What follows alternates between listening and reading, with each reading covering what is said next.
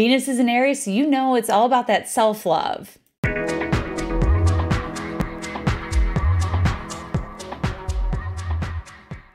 From May 2nd until May 28th, we've got Venus moving through the sign of Aries. Aries happens to be the sign of Venus's detriment. But this is a very unique spot in the zodiac for Venus to be traveling through. There's a couple of these for Venus, but this one in particular is unique because Venus in Aries finds herself between two places in the zodiac that she can call home. But Venus in Aries, it's like she's kind of going through the desert a little bit. It's not the easiest place. It's not the most natural place for Venus to feel comfortable, but there's a lot of good things it offers. But to finish that thought, we move from Venus in Pisces, which is the sign of Venus's exaltation, where Venus, the planet of love and relationship and connection, knows no bounds. Venus in Pisces, I don't know about you, but for me, it really was a time where I felt I reached a deeper level of connections with many people in my life. Some of them, we're rekindling that, coming back to that sense of connection. And others, it was the realization that, gosh, like these are my people.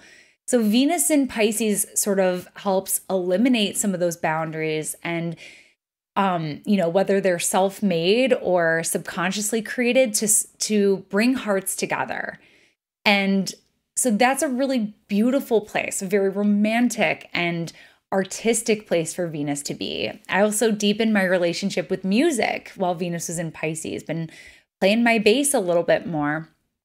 On the other side of Aries is Taurus, Venus's domicile.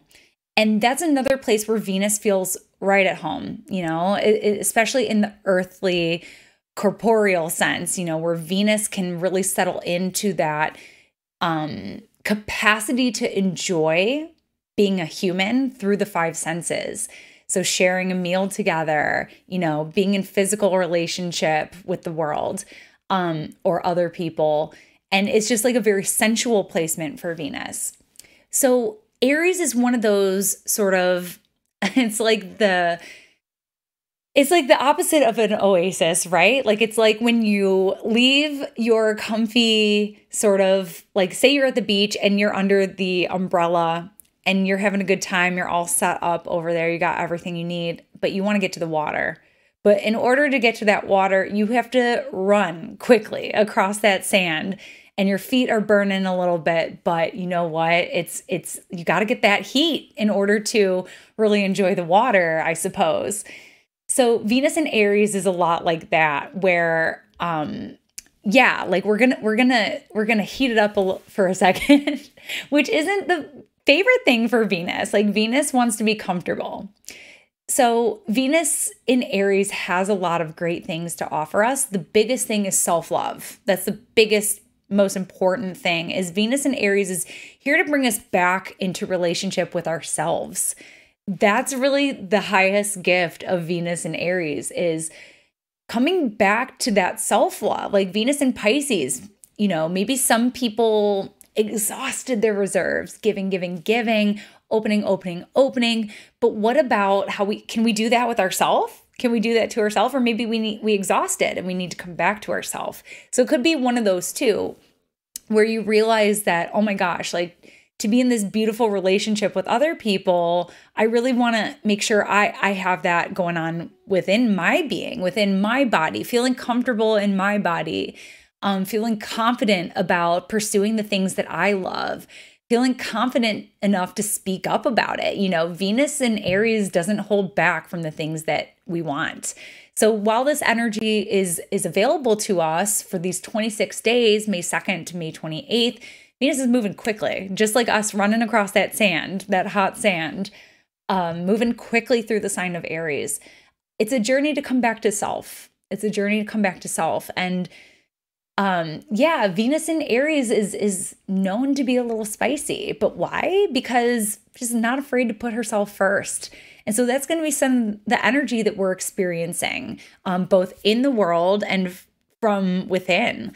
We're going to have deeper access to that. So don't be afraid to speak up.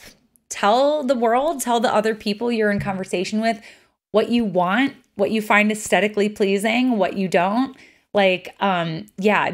in Venus and Aries, there's no such thing as being too nice. Like, we don't do that here. That's a Venus and Libra thing. Venus and Aries, like, say it, like, don't beat around the bush, just get to the point and say, no, I don't like that outfit, or I don't like that design. Let's change it. Let's change it up. So yeah, be forthcoming, and definitely, speak up about what you want to do with your time too. Like, that's another one. Like, how do you want to spend your Friday night? Venus and Aries, tell it like it is. And it might even just spice things up a little bit, bringing that fire energy to the way that we share space with other people. So be fearless about taking over the Spotify playlist, and yeah, spice it up in your life. And that's a little bit about Venus and Aries. I'm sure we'll be talking more about her over the next few weeks, but that's a little bit for now. Bye. Thank you so much for tuning in with me today. For more astrology in your world, connect with me on all platforms at Astro Catherine. You can also visit me at my website, where you can get on my mailing list and stay up to date on all the current offerings and classes that are going on. Till then, thank you so much for being here, and I look forward to connecting with you. Bye.